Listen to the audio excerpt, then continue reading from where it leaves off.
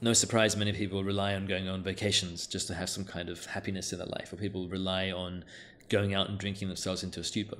It's the common thing, because we are so not built. I firmly believe we are not built as a human being genetically to live in such a rigid, structured way.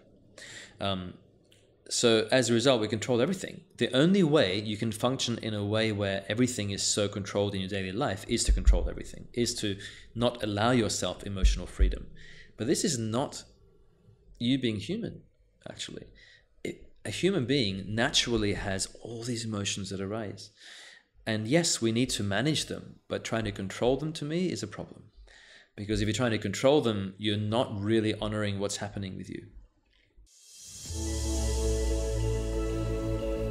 Hi, and welcome to the Mindset and Performance Podcast.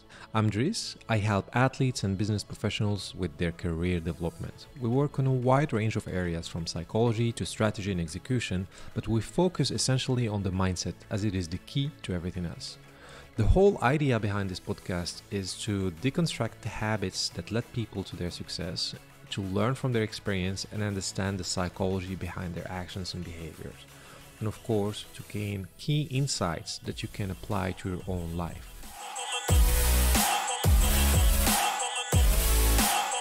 How well you do in career and life is highly dependent on your emotional management skills. Whether it is at the office, in sports, or in relationships, being able to have excellent emotional intelligence is crucial to your success.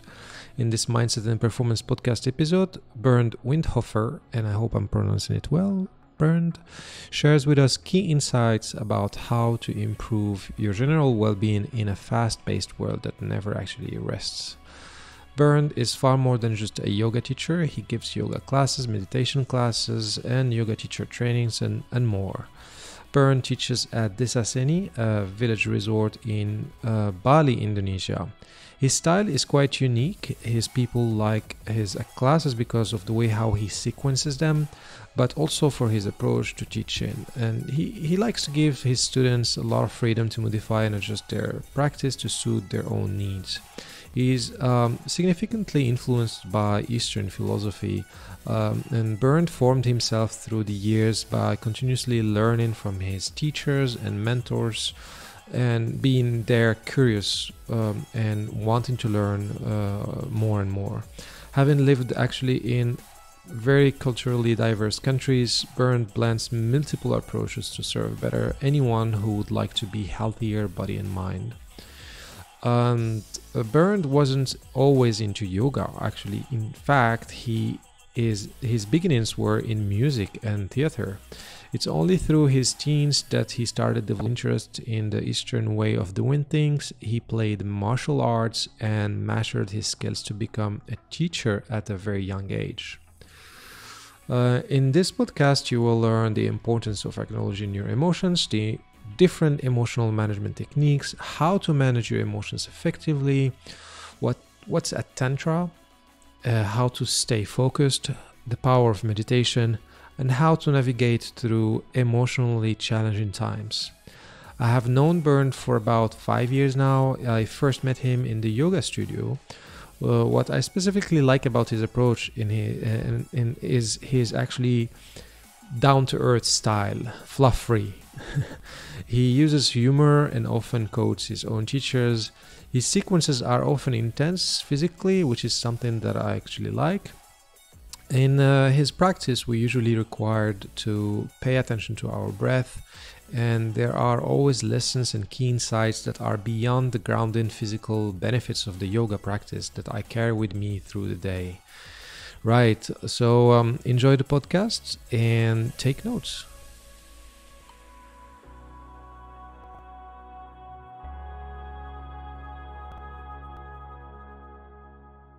Right, we are recording. So how are you today? I'm actually pretty good. Yeah? Yeah. Have you been teaching this morning? I taught a class a couple of hours ago. It was an hour and a half class where I made everyone work very intensely in the forward bending aspects. So they were doing a lot of bringing their body closer to their legs and even the legs around their head, those kind of fun things. So an advanced yoga class this morning. It's often very fun for you, I know that, because I noticed you take pleasure at seeing us suffering. I wouldn't go that far, but I do take pleasure in making you do things that you have no idea how to do and then trying to navigate your way through them. Yeah. And usually your classes are quite challenging, I would say. Like, I don't know, I haven't been to so many morning sunrise, the ones that you do at 7 or 8 a.m. Yeah, those are a bit softer. Yeah, they are? Okay. I usually come at the ones at 10. Which are usually the challenging ones. Yeah, they're challenging. Both the Hatha ones and the Vinyasa are flow ones. Were there a lot of students today? Yeah, we were sold out. I was booked out. We had 34 people. Wow. Already 10 minutes before, so we had to close early, as in didn't let anyone through anymore.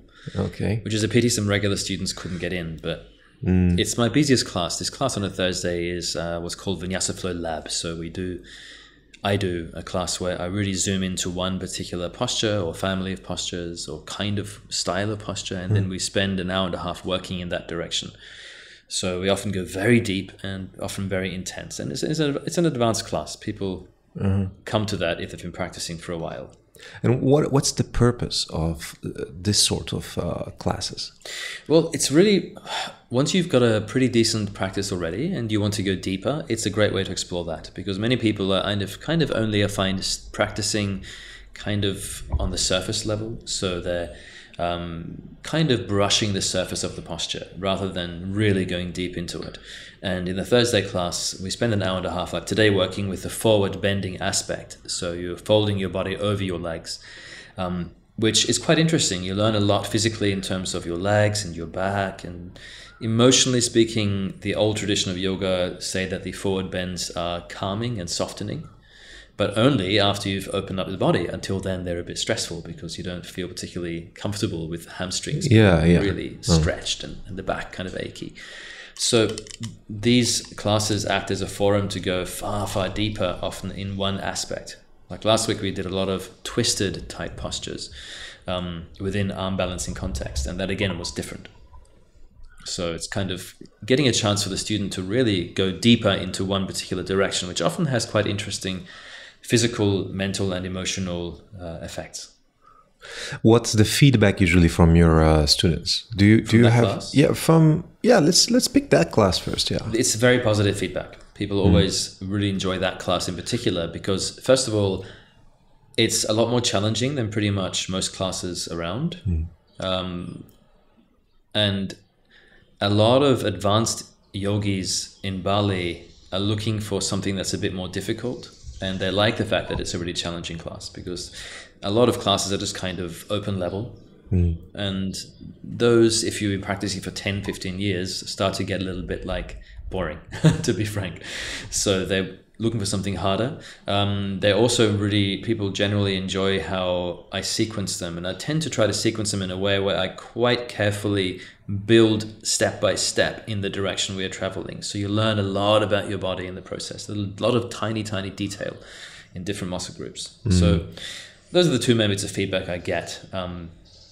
Mostly people enjoy the difficulty and they enjoy the detail they get from. Are they mostly regular students? I would say in that class, probably 90% regular, 10% walk-ins. But most of them are people that I've known often for years, actually. Well, I think I've known you for 5 years. I think so. Yeah, since I came. I mean, and since then I'm not trying any other teachers. It's true. It's very kind. You know, it's funny. My view on teaching is always like, of course, there are some teachers that are more skillful than others, but beyond that, it's just we all have teachers we gravitate to because we like an approach. And it's not that I'm better than someone else, it's just that my approach resonates with some people, whereas other people resonate to other approaches. Like if you want a nice, fluid, happy, dancey yoga, you don't come to my class. If you want to go a bit more in depth and explore postures that are a bit more challenging, maybe, then you might come to my class. But it's really... If you like the philosophy, you come to my class. If you're not interested in yoga philosophy, then probably I'm not your teacher because I try to bring depth into my classes. And if you come just for fun, then maybe Again, another teacher might be better for you. So it's really positive, actually. There's no such thing as the best teacher. There's just the right teacher for you at this time in your life. True, true. And you know what? Let's pin that one. I want us to go back at some point to the approach, the philosophy, the why behind it, and the purpose. Okay. And I'm curious, how would I present you? How do you actually present yourself to people? Like, do you see yourself as a teacher, a yoga teacher, or something else? What's the label you put out there for yourself? That's an interesting one, and you've asked me at an interesting time, because I'm really going through a whole revamping at the moment of what I'm going to be offering, especially next year. I don't have a clear answer to that. Definitely not a yoga teacher. I don't see myself just as a yoga teacher. Nothing wrong with being a yoga teacher, but it's more that I don't know if there's such a thing as a label, but what I'm trying to do at the moment is integrate all the teachings I've studied and practiced and then offer them as a way to help people develop. So ideally, I mean, it's funny, actually, pretty much all my long-term students so far are all interested in using the yoga modalities of physical practice or meditation or breath work or study the ancient texts. They use it as a way to try to make their lives better, to get clearer about their purpose, to get clearer about their day-to-day life, to have better relationships. And that's the way that I want to offer these teachings. So yes, sometimes I put on the hat of yoga teacher. Other times I put on the hat of kind of coach even, I guess. People see me one-on-one in that regard sometimes. I don't have that formal approach, but people use me in that way sometimes. Sometimes I'm just trying to help you find what the point is of your life. I mean, it's so that can be that too. Other times people want to pick my brains about meditation. Then I'm the meditation teacher.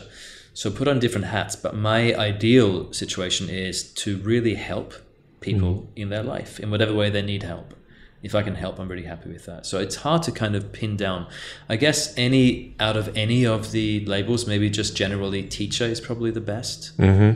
But even then, it's not perfect, because I don't want to just teach. I want to help you develop. Not just give you information, but help you find some more depth in your life. If that makes sense. Right. It does make sense. I mean, it's a pretty broad yet specific somehow. Right? It is. Well, it's specific in that I have the tools that I have. You know, I'm trained extensively in the yoga practices, in the philosophies behind it, in the meditation world, of course, both in Buddhism and Hinduism. But then also I have a big background in the acting industries and in singing and in theater. And I try to bring that all in as well, in music. So it's like my aim is always to try to bring all of my various skill sets that I developed over the last 40 years of my life into something that I can offer to people. So it's kind of specific in that I only have a specific skill set, but it's broad in that the overall aim is just to help, to help people in their life in whatever way I can. Would you be able to articulate if people ask you, okay, you're a teacher, what are you teaching? Can you articulate it in a short, concise sentence, or is it like more, it has to go through different levels? To be kind of slightly dodgy in the question, I would see who's asking the question. And frame my response in a way that makes sense to them. For example, I had the question recently, that very question for someone I just met, and they were very much coming from a normal modern city business situation. And I said to them, I teach meditation, philosophy, and yoga. And they got that. And it's true, I do. People who are different, I might say something different. Or I might change the order. If someone really wants to work with their body, I might even say, I teach yoga, meditation, and philosophy. So it kind of depends on the person, but it's the same thing. I teach the same thing, but it just depends on who's asking. Yeah, it does have to. That's actually what I do also when it depends on people who are in front of me, how I introduce myself to them. Because sometimes it can be very abstract for some. And then if I use different terminology, different words, it can be more specific and more clear for some. Would you mind walking the listeners and myself too through your earliest chapters? Like, let's start, for example, where are you originally from? Originally from Austria. I was born there in 1978, and I spent the first 9 years of my life there. In Austria? Yeah. So you speak German for sure? I do, but it's not that great anymore. I'm pretty rusty. I mean, I left Austria in 1988, and that's a while ago now. Yeah, right. Wow. So that was, 21 years ago. 31 years ago. Yeah, 31 years ago. You still have attachments with the country? You go back sometimes? Never? No. I've been back every now and again. I don't have any huge attachment to Austria because I haven't lived there. But in a way, that's not that indicative of anything, because I don't really have a huge attachment to any place now, because I've moved so often in my life. I mean, after Austria, my family moved to Australia, but then after quite a long time there, I moved to Singapore for a few years. I moved to London for a few years, spent some time in China, India, and now Bali.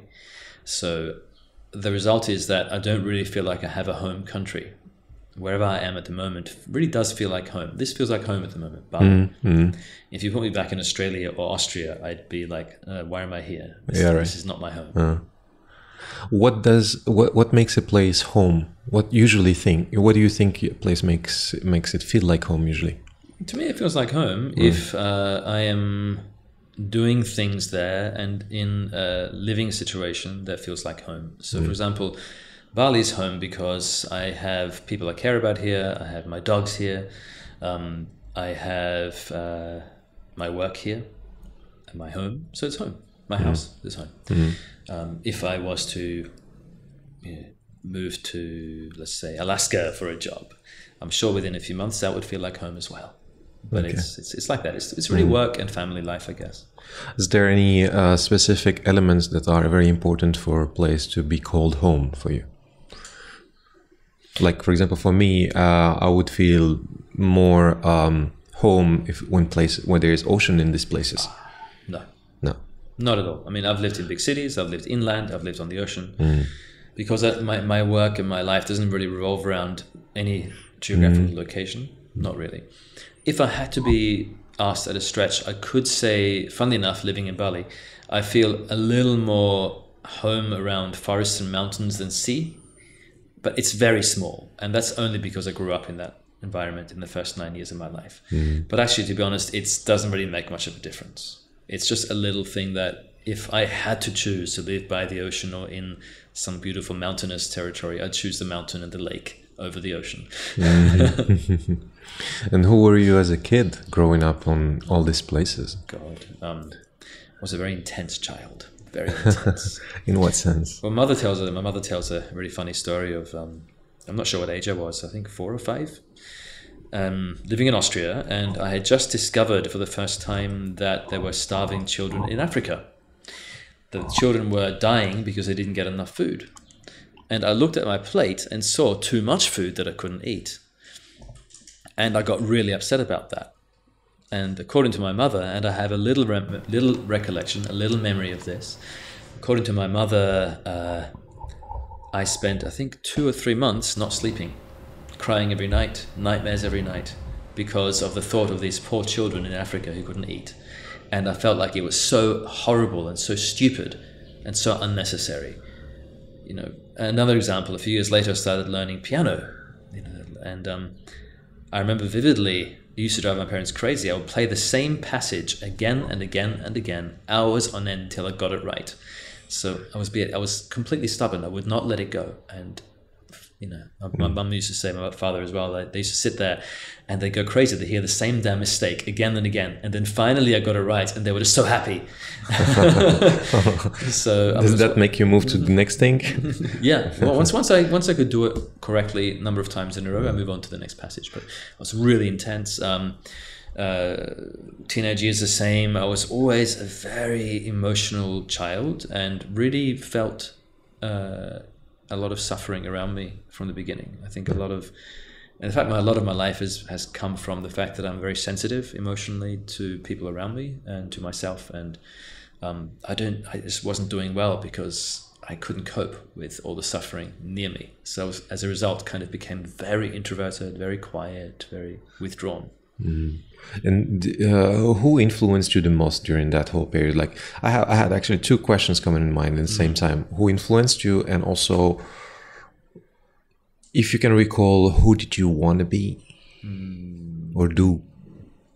Interesting.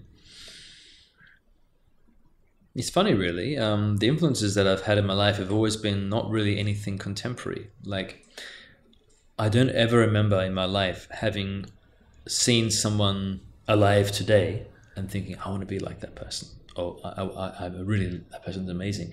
It's always been more like reading accounts of these crazy ancient sages living in the mountains, these wise men and women walking around the forest, teaching.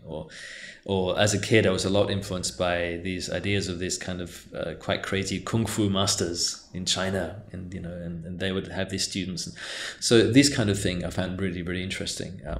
What did they have? What was specifically, or that you would have liked to acquire or learn from them? First of all, it was their pure independence. Mm-hmm. So utterly self-sufficient. They didn't need anything or anybody. They were completely happy in themselves. Then it's also the way they just lived in such a free, authentic, spontaneous way. Like there was no kind of rigid, I must be like this. It was just their ability.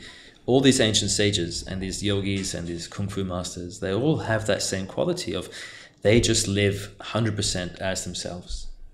And I found that so interesting always. And it's funny, as a kid I read a lot of novels and mostly fantasy and science fiction and that kind of thing. And again, it's the old wizard, it's the old master that's the stereotype, the archetype that I found so compelling.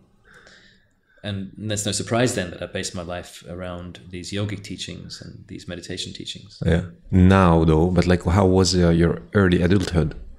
Well, early adulthood,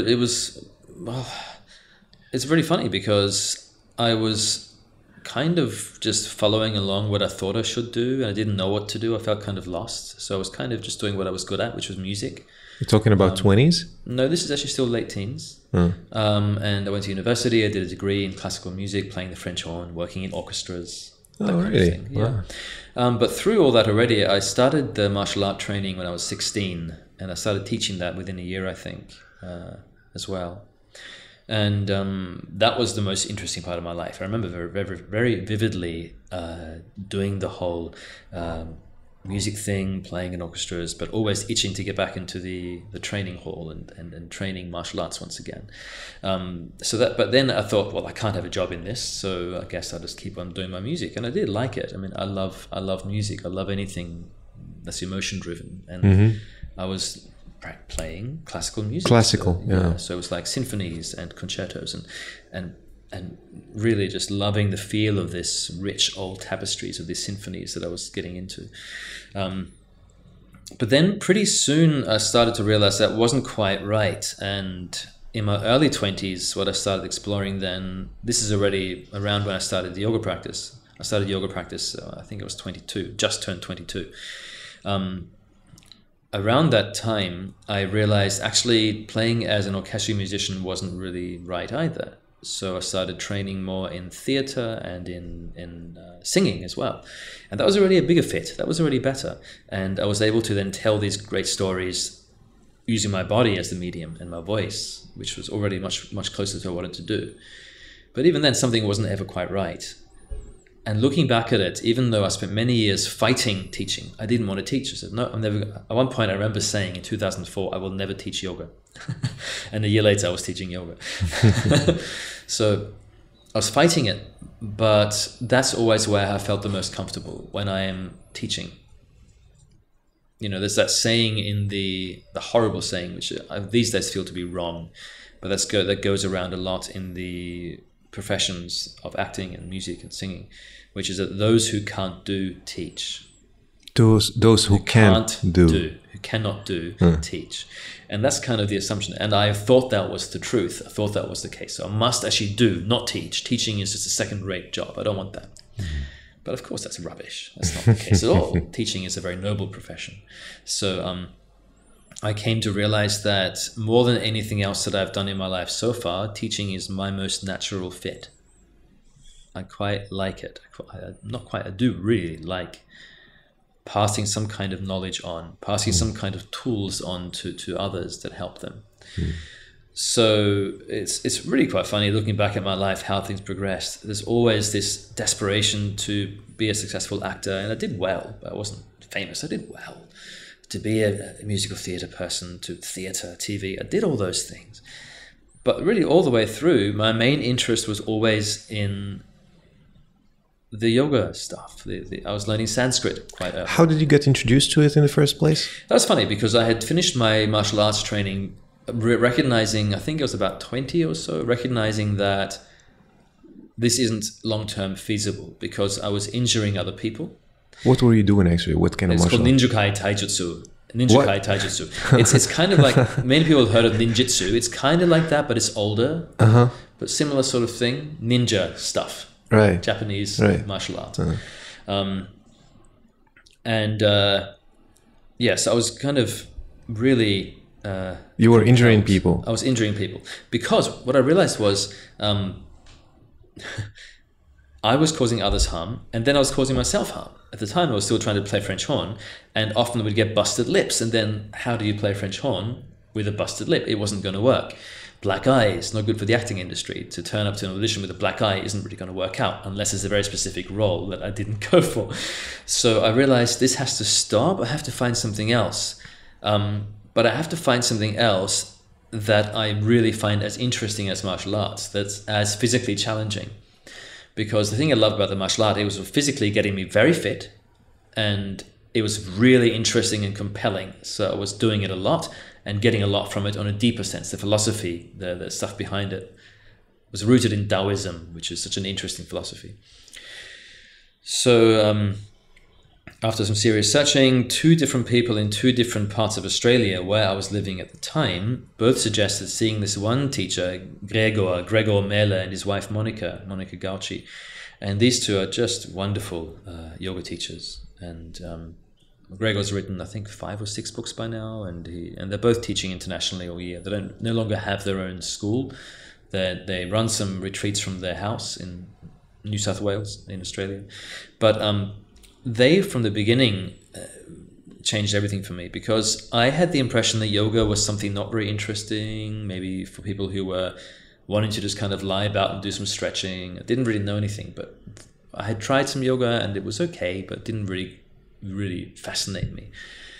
And these 2 different people, who I both respect quite a great deal in Australia, both suggested trying to see Gregor and practicing this form called Ashtanga yoga, which has had some bad press lately. But I mean, aside from all that, which I completely empathize with, the actual system it's a good system, I feel, not for everyone, for many people. So I decided to give it a go, expecting nothing, thinking, this is just going to be whatever. It might just be boring, it might be easy. So I turned up to this little yoga school in South Perth region, Western Australia. And from the first session, I was really captivated by the work. The teacher, Gregor, was just wonderful, very funny as well, and really a practicing yogi first and foremost, who then teaches out of his practice. And it was apparent from day one that this is who he is. The practice itself was really physically tough. I couldn't do it, but I wanted to learn to do it. So I was motivated to practice. Physically, I realized the body had to undergo some serious changes to do this stuff, which I loved the challenge of. It had the same element of challenge that martial art did, without the high impact element that got me and others into trouble. Was that the drive? The drive is the challenging part? One of the drives.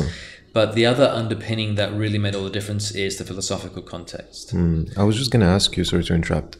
It seems like there are 2 very different practices, like the acting and music. It's quite different than the martial art and the yoga.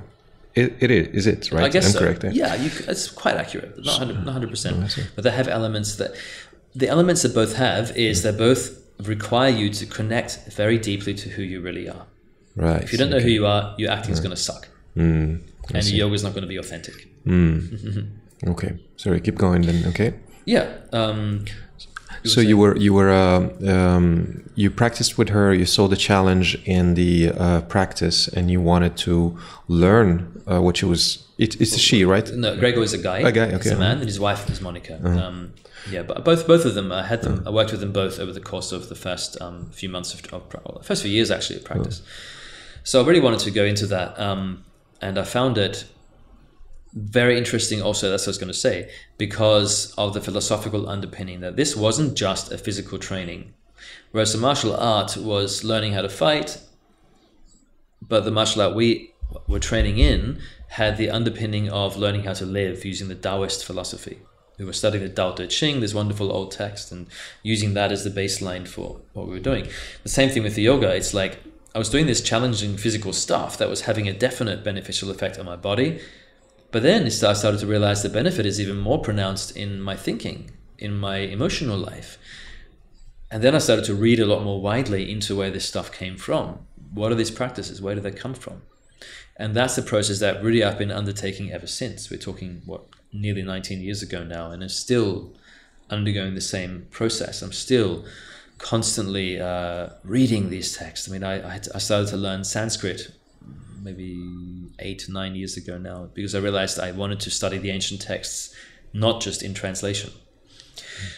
All these things kind of took me down the path I'm going in now, which is using all the old, wonderful wisdom teachings of these beautiful traditions in a very practical, modern way.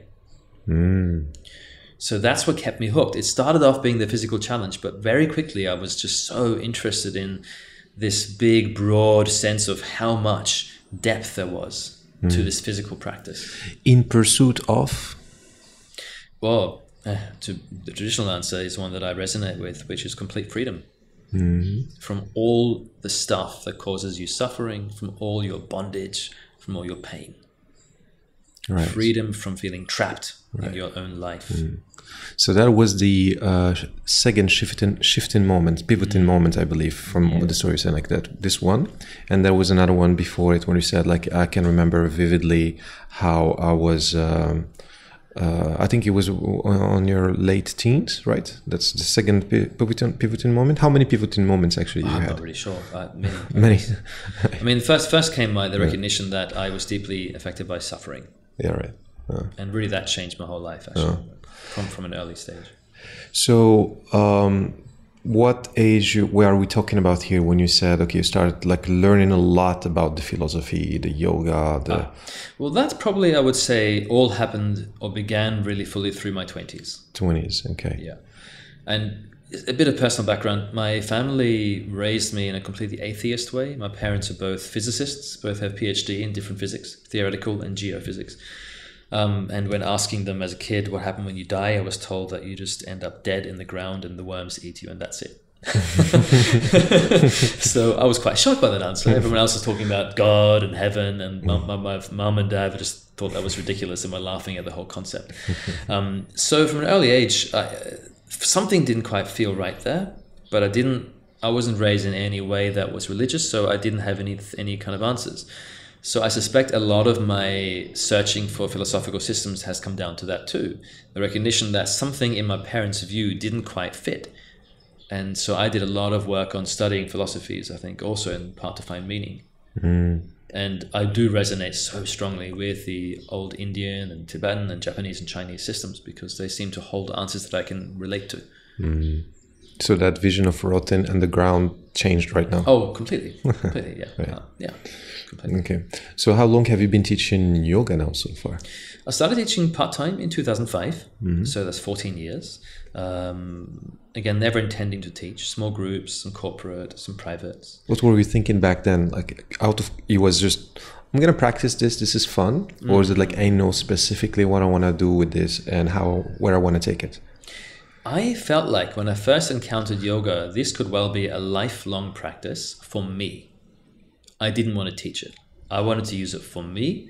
I wanted to deepen the practice for myself. I wanted to use it as a way to discover what life is really about while being, the successful actor and musician and all that kind of stuff. But I quickly realized that was a very silly view. So their whole initial thing was this for me. And then very quickly I started to realize, actually, I need to share this stuff. Because one of my big views in life really is you have to really do what you're most passionate about and build your life around that. And it became quickly apparent that the thing I was most interested in was all that side of things. It wasn't the acting. As much as I love Shakespeare and I love the words and the music and the singing, it wasn't what really, really kept me hooked in my life. Every moment that I had spare, I was reading ancient texts. I was learning Sanskrit, studying the Yoga Sutra, studying these Buddhist texts. Obviously very passionate about it. Yeah. Yeah. You know, oftentimes in the classes with you, you often brings up mentors, what they told you, what you learned from them, what they said during their practice. My question is, like, who influenced you the most among all these people? Maybe it could be one person, could be many people, and why? There's a few. I can think of probably three that are the most influential. First is Gregor and Monica together, but although I love them both dearly, probably Gregor had more of an effect on me. So Gregor being my first yoga teacher, and he had a huge effect on me. His whole view of practice is so wonderful, and I mention him a lot because he was a big influence. Also, the reason I mention these guys a lot is not just to kind of name drop, not at all that. In fact, it's part of what I feel quite strongly about as a teacher, that I don't want to pretend it's my own teaching when it came from someone else. So if I mention someone else, often is I want to bring a teaching out, but I didn't make it up, so I'm not going to pretend it's mine. So I say, as Gregor used to say, the other big influences at the moment very much is Reginald Ray. Reginald Ray is now, at the time of this recording, he's 77 years old. He has a group called Dharma Ocean. There's been some controversy recently, but that's another whole story. Nothing sexual or physical, no abuse, nothing like that. But there's some stuff. But aside from all that, Reggie is just one of the most inspirational people I've ever come into contact with. His the way his formulation of the Tibetan Buddhist world, his formulation of meditation is just very, very, very interesting, and I'm endlessly inspired by. And the third would be a teacher who was given a Buddhist name in the 60s or early 70s, called Vajradhaka. He's now in his late 60s, I believe, living in London, Englishman, and also just a wonderful, wonderful meditation teacher. And one of the things he does a lot, he works a lot with creative people who are having kind of blocks, like writer's block. And he uses meditation teachings to unlock their creativity.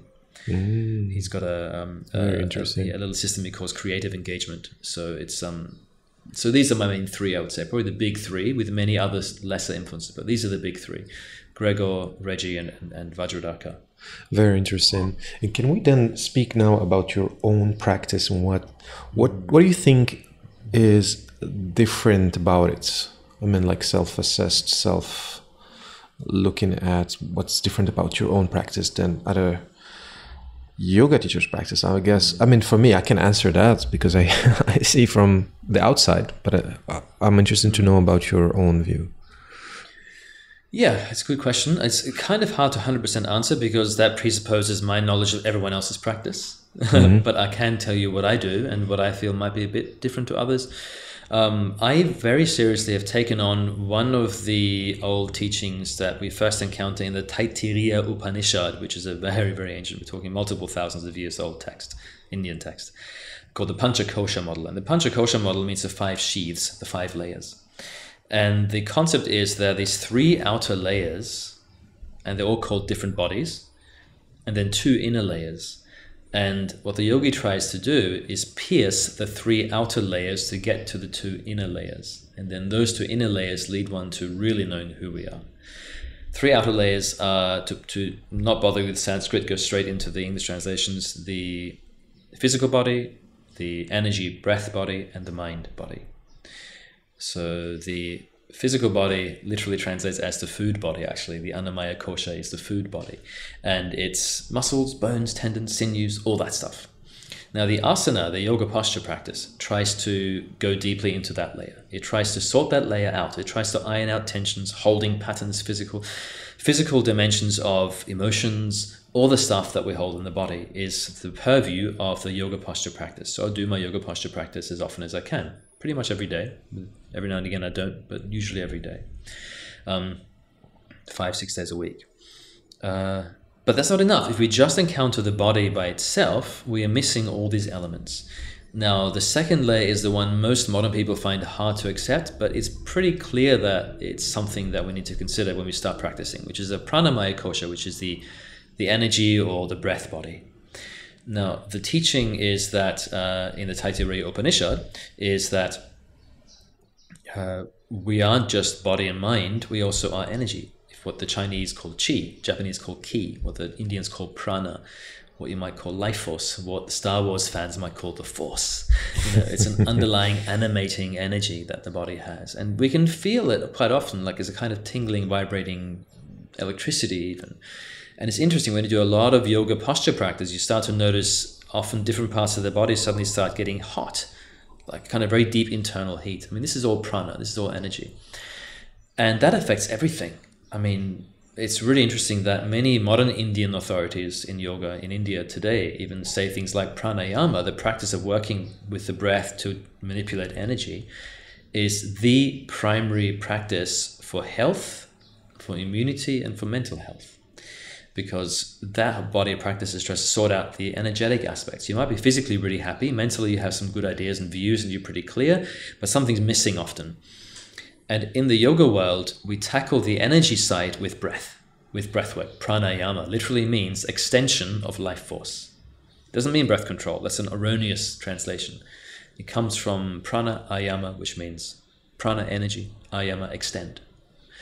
So my practice already has those two elements. You have the daily physical work to iron out all the body stuff, and then you go one layer deeper to the energy stuff, and that's breath work.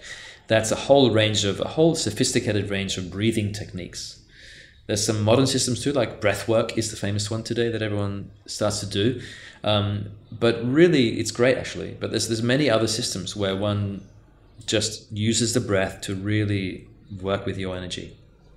Even on a purely prosaic level, people who are always tired find pranayama gives them more energy. People who are always manic find pranayama settles down their energy. So even on that level, on a prosaic energy level, it helps a lot. And the third sheath of the five is the mind body, the manomaya kosha, and the mind sheath. And that's, of course, where meditation comes in. Mm-hmm. So my practice, as much as possible, looks like working with all three as much as possible every day. To be fair, I do practice meditation 7 days a week. The others only 5 or 6. That's largely due to physical constraints, and I'm aware that a body needs a break once or twice a week, so the muscles don't get overly fatigued. So when you say practice, when you say your own self-practice, or are you talking also about it extends to your teaching when you're in the class? It of course extends to teaching, yeah, right? Of course, but it's especially my own practice, because when I teach, I don't have time to do all those things. So in the course of a 90-minute or 60-minute flow class, there's only so much I can bring in. But what you have noticed, I'm sure, and I know you have, you've talked about it before, and what many of my students notice is that I always try to bring in many elements into my teaching. So even though you're doing all the postures, you're going through all these asanas, I always really work in detail with what your breath is doing. I'll always work in detail what your awareness is doing. So even though you might not be going home to meditate or doing a dedicated breath practice like I do, you will still get a lot of benefit by working with these two layers also.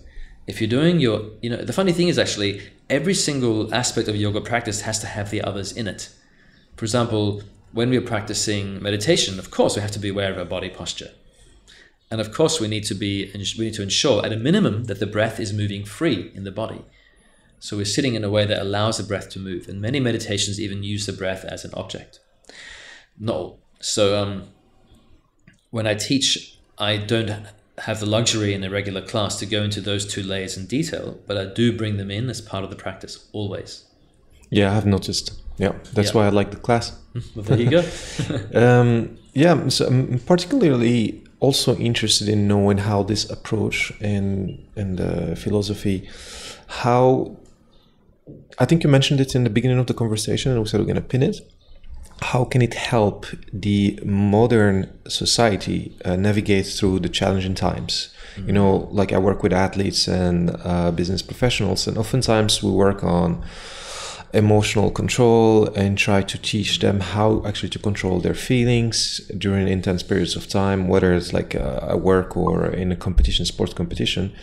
And I'm wondering, what can you say about it? And by the way, saying controlling emotions is the right thing to say? Say the word control. I'm not a big fan. I'm not a big fan of emotional control. It sounds a bit like you're being a dictator over your own emotional life. I don't want to be a Mussolini to my emotions. what's another term you might use? Emotional Management? Management is a lot better. I prefer that. Or even emotional awareness is good, but not quite enough. Or emotional development. I think emotions are a funny thing. The modern world, the problem is that we set up society in a way that's very control based. That everything is so rigid. All our scheduling, we know what we're doing often months in advance from 6 a.m. to midnight. We have planned everything.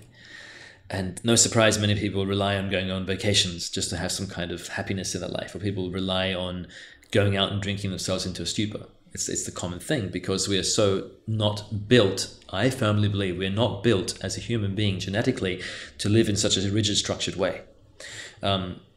So as a result, we control everything. The only way you can function in a way where everything is so controlled in your daily life is to control everything, is to not allow yourself emotional freedom. But this is not you being human, actually. A human being naturally has all these emotions that arise. And yes, we need to manage them, but trying to control them to me is a problem. Because if you're trying to control them, you're not really honoring what's happening with you. It's very interesting in Tibetan Buddhism, which is you could know as the Tantra, really. Tibetan Buddhism is a form called the Vajrayana, which is under the purview of Tantra.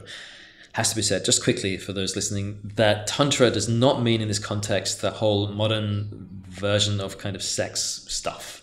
I mean, this is not real Tantra. This is what's called Neo-Tantra. Good that you're clarifying that. Yeah, it's important. Tantra as a system is very interesting. The basic view of Tantra, and Tantra exists both in Hinduism and Buddhism. Tantra as a system is very modern in a way.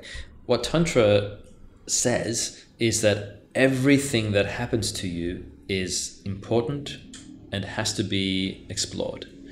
Nothing is to be pushed away or ignored or controlled or changed. Everything is to be 100% explored and felt. The example I often give, quite an amusing example I think, is in this context to show you how this works, is a bit like Buddhism developed in three main big blocks, you could say, over many hundreds of years. And the first beginning of the Buddhist world, you had this system where whenever we felt an emotion that we didn't want, we try to cultivate the opposite. That was the early Buddhism. For example, you feel intense anger for someone, you cultivate love. And the funny example that I really quite enjoy in a kind of cheeky way sharing is that a big problem, of course, often for the Buddhist monks who are celibate generally in most systems is having desires for sex. And the early Buddhists would be asked to cultivate a sense of revulsion toward the object of their affection. There's two main ways you do this. There's the stages of decomposition of a corpse. We literally imagine your object of desire as a dead body and visualize going through the different stages of decomposing. Yeah, you told me that one like the other time, right? Yeah. And the other one that I quite enjoy is that you are asked to really, really not just get stuck in your beloved's attributes, whether it's their nice abs or their nice breasts or whatever you like. It's actually realizing, okay, this person has a really nice body, as it were, but look deeper. There's mucus, there's poo traveling through intestines, there's pus coming out, there's sweat dripping off the armpits, and so you're trying to cultivate revulsion by seeing the whole body, not just the bits that you like. So that's the old school view. Not really my approach. Not at all. Right. But it's quite entertaining to look at. And actually many people do that. It's like, I feel this, I don't want to feel this, I'm going to cultivate the opposite. In a way, that's quite a commonly done thing today. Right. In many systems. It is. I don't want this, I'll do this instead. But to me, it's quite limited in that way, because we'll go into the others and you see why. So the second outpouring of Buddhism, we call the Mahayana, the great vehicle it's known as, the grandiose title, but it's quite different. And one of the key teachings of that form is the teaching that there is nothing ultimately substantial or real or lasting. Everything is constantly shifting and changing and moving, and it's teaching of shunyata, often called emptiness, but it's not that. It's less than emptiness. It's just that everything is constantly playful and shifting and changing, and you can't pin anything down. So the monk who has a sexual desire working within that outpouring of Buddhism is asked to see through his desire or her desire as purely being empty of anything lasting or real. So you start to really feel, this happens in meditation practice actually, you start to really feel like, actually, yeah, I feel this desire now, but it'll be gone like a flash in a moment. And you approach your life like that. So every emotion that arises, you don't try to control it or try to bring the opposite. You just see it as being nothing important. It's just one of the many things that comes and goes, and you just get on with your task. I see. Okay, so this can be applicable to anyone wanting to deal with the emotions, dealing with them. Well, it's okay. It takes some serious training because you can't just think your way through it, but it's learning to actually literally feel like, wow, everything is transitory. Nothing is real. Nothing is lasting. Everything is empty of anything ultimately lasting. But just quickly, it's okay, I'll quickly finish this because then it makes sense. Yeah. But again, that's not the way that I find the modern person can most helpfully engage with emotions. The tantric view comes next. The tantric view, the Vajrayana view, is very different. The tantric view says to us, okay, this is the emotion that you feel. This is what you're experiencing. Great. Don't push it away. Don't see it as empty. Feel the emotion as closely as you can. Treat it as a trusted friend coming to give you a message. Treat it as a lover trying to communicate to you. Very different. So for example, you suddenly feel all this anger and rage. You don't feel guilty or bad about yourself. You don't sit there and try to cultivate love. You don't try to see it as empty. Instead, you sit with the feeling. You feel the emotion. You explore it. Where is it in the body? What does it feel like? You don't act on it. Either mentally or physically, you don't act on it. You don't do something about it. The anger, you don't suddenly go and punch a punching bag. You don't, in your head, create a big yelling scenario. You yell at the person you're angry at. You just sit there and feel the emotion. You don't repress it either. You don't push it away. You just let it have its own life. And you sit and feel that life of the emotion running its course. If you feel sexual desire, you don't fantasize. You don't go and have sex with someone. You don't push it away. I shouldn't be having this feeling. You just sit and feel the desire. Feel it, feel it, feel it, feel it. And then you find that even if you can sustain your attention on emotional content for even a matter of 2 or 3 minutes, it changes. It does, okay. Yeah, it completely changes. I remember vividly many times being on meditation retreat and meditating and huge emotion comes up. And being trained in this approach, I just sit there and feel whatever's arising with a kind of curiosity. And then before long, it's changed. The charge is often gone. There's been moments where intense jealousy and anger and betrayal has turned into pure bliss and joy in the matter of seconds. So when you say you sit with it and you think about it or feel it, Yeah. Are you also in the same time thinking and asking yourself, throwing questions there like, why is it that way and where does it come from? Trying to understand it? Maybe later. Maybe later. At the time, no. When it's first happening, it's like the first thing you do is just stop and listen. It's like, okay, let's say a good friend is sitting with you and telling you a really horrible thing that happened to them yesterday. You know, say they got mugged, they got all their money stolen, and they're really upset. You don't straight away say, okay, let's figure this out. Why did this happen to you? Maybe you should be more careful next time. It's not helpful. No. The first thing you need to do is let them have their grief, let them have their upset. They maybe just need you to give them a hug, maybe just need you to listen to them and to tell the story. And then after their emotional content has settled down, then you can talk to them and say, okay, this happened maybe because you're walking down a dark alley on your own and you are carrying your bag freely. Maybe that's why it happens. Maybe next time we can be more careful. And then it might be helpful, yeah? But the root cause cannot be attacked right away. It has to be first felt. So it's like you let the emotional situation run its course. You let the train wreck do its thing. And then once the dust has settled, why did this happen? And then you can do the work that a therapist would do, that you could do using your own intuition. You can talk with friends about whatever you want to do. But then you would do the work of trying to discover the root cause. Why is this happening to me? But when you're in the middle of an emotional episode, that's the worst thing you can do because you're not thinking clearly anyway. All you can do, and the stronger the emotion, the more important this is, all you can do is learn the skill of being with the emotion. Just like you can treat the emotion like the friend that is described, the friend that's just telling you this horrible thing that happened to you. And that goes for all emotions, whether it's pure joy or pure lust or rage, or even if it's just sometimes we go through these periods where we feel blank.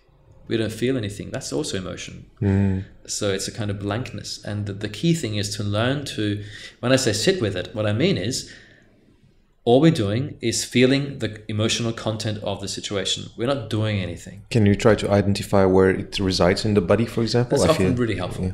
Yeah, that's really helpful often, because that's grounding the work in the body also and always very crucial. So you feel the huge rage.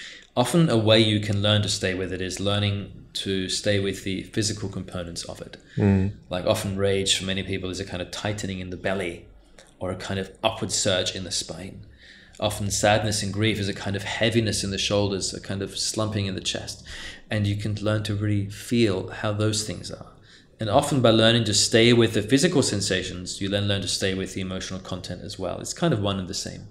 And can this strategy or technique be used, let's say, under pressure moments? I'm thinking here about, okay, somebody who has to do speaking thing, like public speaking, and he's feeling intense emotions going through his body and his mind, heart, or someone who's just right about to compete in a surf competition, and he knows that there's eyes on him, there's pressure from his coaches, fans, and sponsors. Or is there, I mean, it feels like the one you're describing right now is something that could be, I mean, you said within 2-3 minutes it can vanish, but it seems to me like something that can be used to learn to cope with emotions and understand them and feel them and actually help with them on the long term. Yeah, I see what you're saying. But in the short term, can it be working also? Like, okay, now I need to feel better. Yeah, but the thing is, my challenge is, do you have to feel better?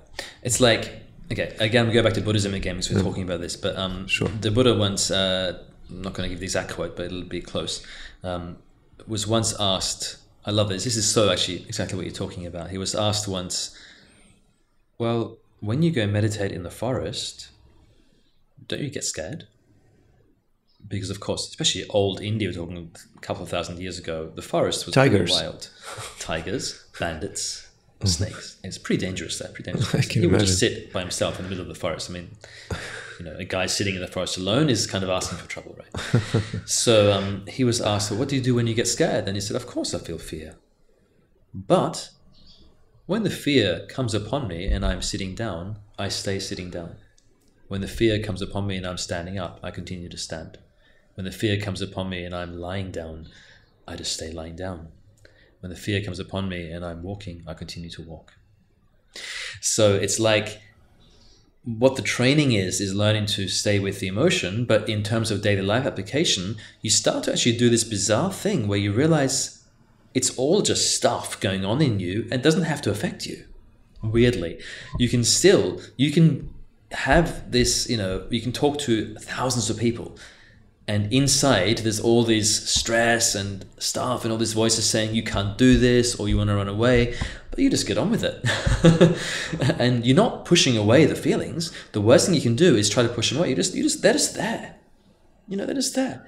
And we all have these inner critics. We all have these things. We just get on with it. We just do the talking while feeling the stuff. And then if it's debilitating, then you need to do some work, like I've talked about, or seeing a therapist, or figuring out the root cause.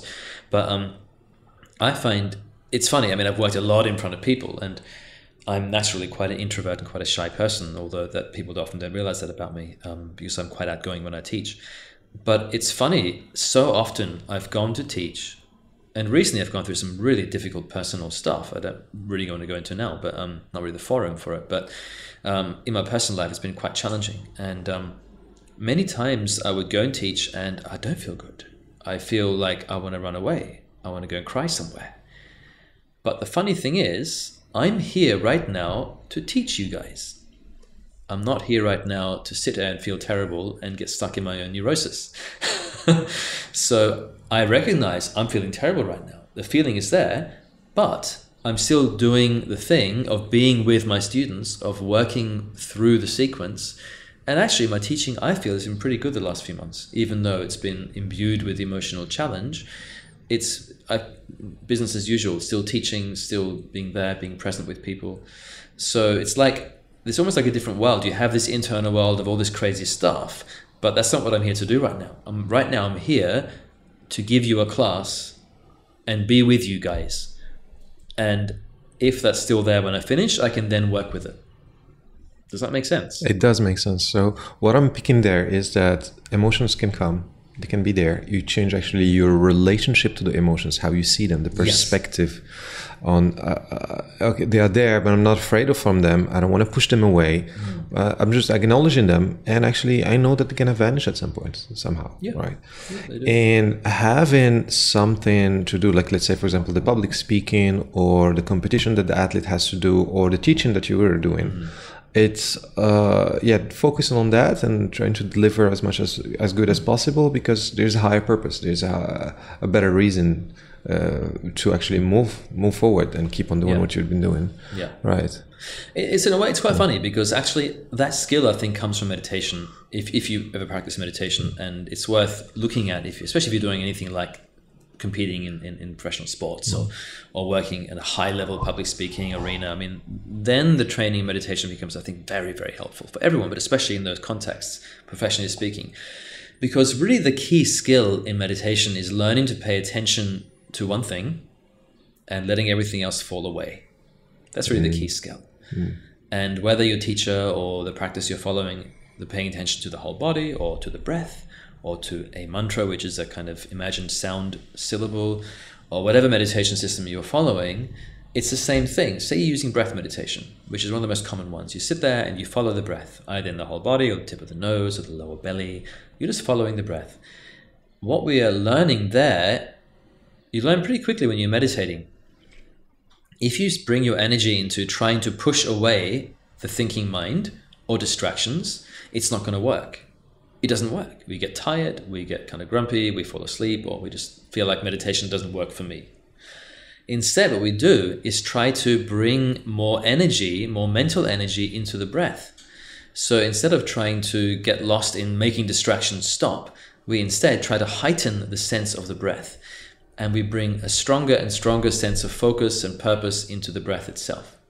Now, the obvious life skill you get from that is you can bring that to anything. If you're competing, you notice there's all these distractions. There's all this emotional stuff that comes up. Suddenly you feel trauma arising. You're about to do a big sprint for an Olympic context, and suddenly you feel traumatized, and you feel like there's an emotion that kind of asks for your attention.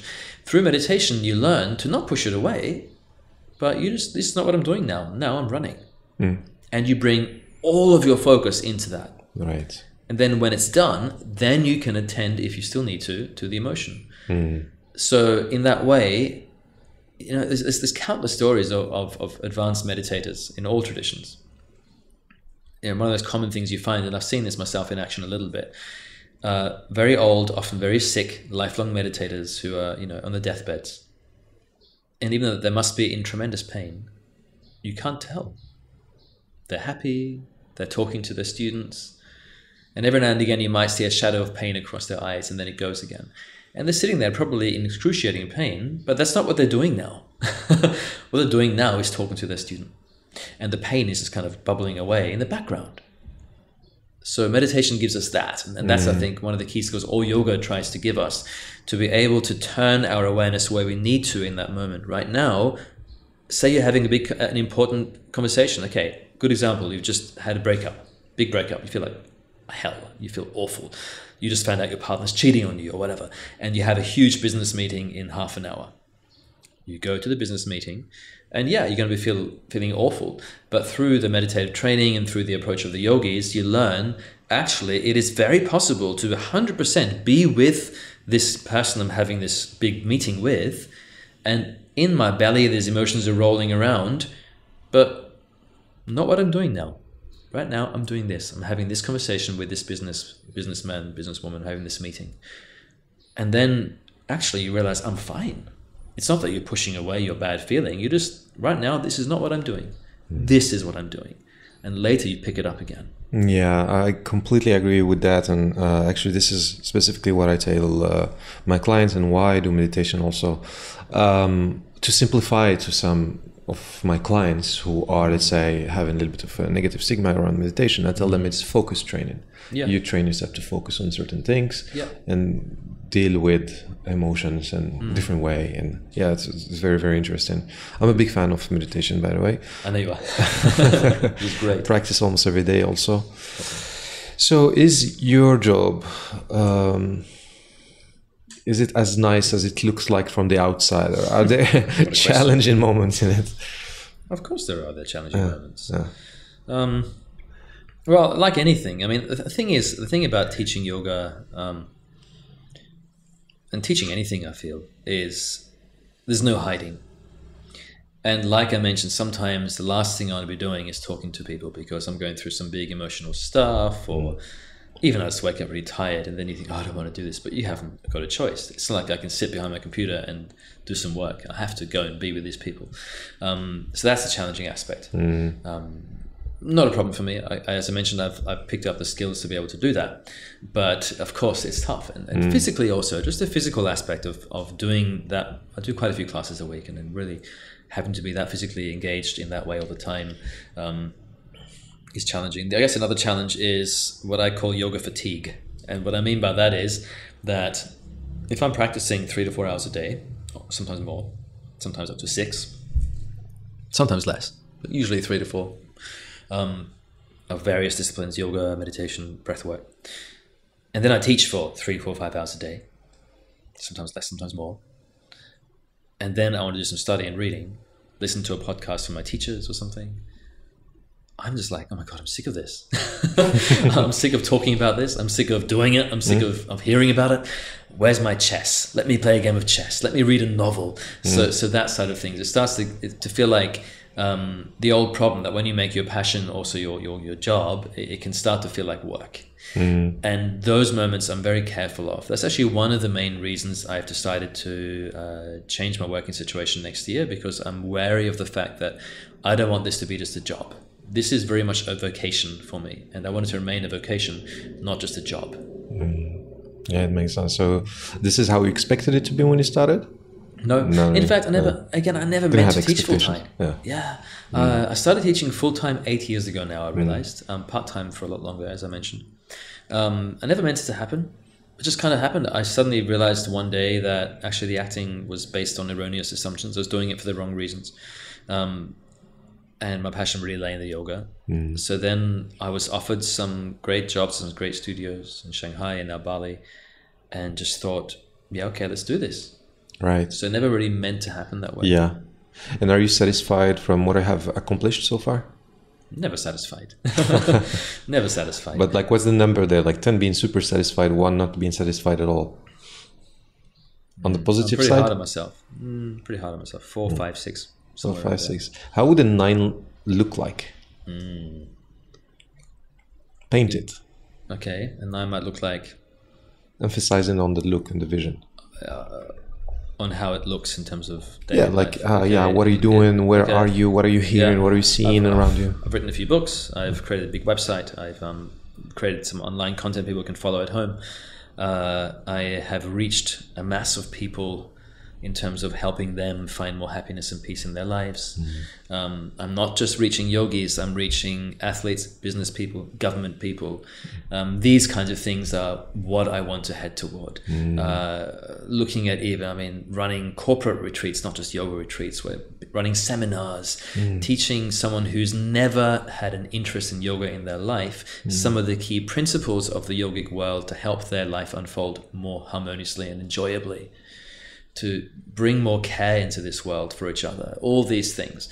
So that's why, I've got a great job teaching where I teach is wonderful, and I love where I teach, but it feels limited because I'm only getting the yogis. I was going to ask you, what stopped you from actually already being that 9 here, meeting that vision? I think that's a lot of my old trauma stuff. I have a lot of issues around security and safety and fear around not having enough, which I'm currently tackling in my own practice and my own development. And what can stop you now from actually making it happen? Nothing really. There we go. So what are you up to actually? So you mentioned a couple of times that you're changing. There's some change coming. Next year is different than this year. Yeah. What are you up to? Well, I spent the last 7 years working full-time for studios. 1 year before that, working full-time as a freelancer. And I'm basically opening the door next year by having left my current place of full-time employment. A really great place called Desa Seni in Bali. Wonderful place. And I'll keep recommending it to people. It's a great place. But looking at more working with running trainings for teachers. So teaching teachers, doing a lot more of that. I do that already, but doing that more. I'm already doing one in January with someone. I've got a few more people I'm talking to about that. Also running retreats, meditation and yoga retreats. And those are kind of the two things I've started already, the ball rolling on. I've got a few things booked in that way already, especially the first half of the year. But then using at least from what I can see, I'm hoping so far, the more free time that I have to start creating content, to start creating the stuff that I'm talking about, reaching a wider group of people, creating content that is looking at working with the corporate world, looking at working with the athlete, looking at working with those people, looking at working in a way that reaches a wider audience. And that is through, putting together a website, putting together some video content, starting to maybe even look at app development. I mean, all these kind of things I'm currently toying with and playing with. So still I have to always make a living, and also what I do, I want to keep doing. But if I do bigger chunks of trainings and more free time in between these things, I've actually got time and bandwidth in the mind left to create stuff, to write something, to maybe write a book, whatever. I mean, these are the kind of things I'm looking at. So spend more time doing intensive work for a month or two at a time than having a month or two where I don't do so much. And in that month or two where I don't do so much, spend my time wisely creating something. That's what next year kind of looks like at the moment. Right. That sounds very exciting. Yeah, it is. I hope you're going to be still around in Bali though. Because, I'll be here. Yeah, right? Okay, yeah. Good. I've already had so many students ask me the same questions. So I've started to put together a little list of emails, and I'm going to probably run 2-3 classes a week if I can find a space to do it. Yeah. And that'll just be for those who want to keep working in my classes. So 2-3 classes a week I'll happily do, just not 10 or 12 or 15. Yeah, so you can make room for the other things, right? Yeah, exactly. That makes total sense. Right. Well, that was really, really interesting. I'm pretty sure that a lot of the listeners here took lessons from what actually you shared in a practical way, but also from your own experience and what was your aspirations and how you approached things to learn and keep on learning. Thank you. Can you finish the following sentences? Okay. Life is all about finding fulfillment from the deepest possible level within oneself, and then sharing that with others. Fantastic, beautiful. Happiness comes from? I'm not going to say the same thing. It is the same thing? It is kind of the same thing, but okay. Let me think about that for a second. Happiness comes from finding your ultimate purpose, of what actually most fulfills you. It's the same sort of thing, I guess. Right. Okay. Beautiful. Is there anything you would like to add into this conversation? Well, I always really enjoy the final words of the Buddha, where as he was on his deathbed, he gave one last bit of advice, and that was, with mindfulness, strive on. And then he died. Really? That's what he said. Fantastic. Yeah. Wonderful. And that's really, to me, what life is about. Be clear, be aware, and then just go for it. Go for your life. Live 100%. Excellent. For a second, I thought you were going to tell us, okay, let's one last all together. No. With mindfulness, strive on. Excellent. Words to live by. Excellent. Thank you so much for this. Thank you, Dris. Thank you so much. That was great. Thank you. Thank you. Great to be with you.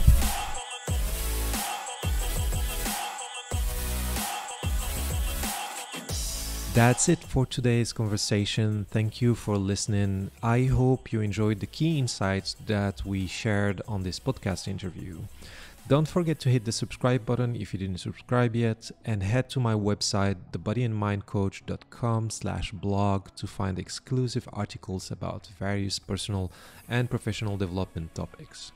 And finally, if you are an athlete or a business professional who's looking for help to advance your career and navigate through whatever challenges that you may be facing to win your game, or if you are a corporate organization who would like to offer their team a workplace well-being workshop, or if you are a sports team who's looking at unlocking their full potential, go to my website, thebodyandmindcoach.com, scroll to the bottom and hit the contact button and reach out. Thank you and enjoy your day.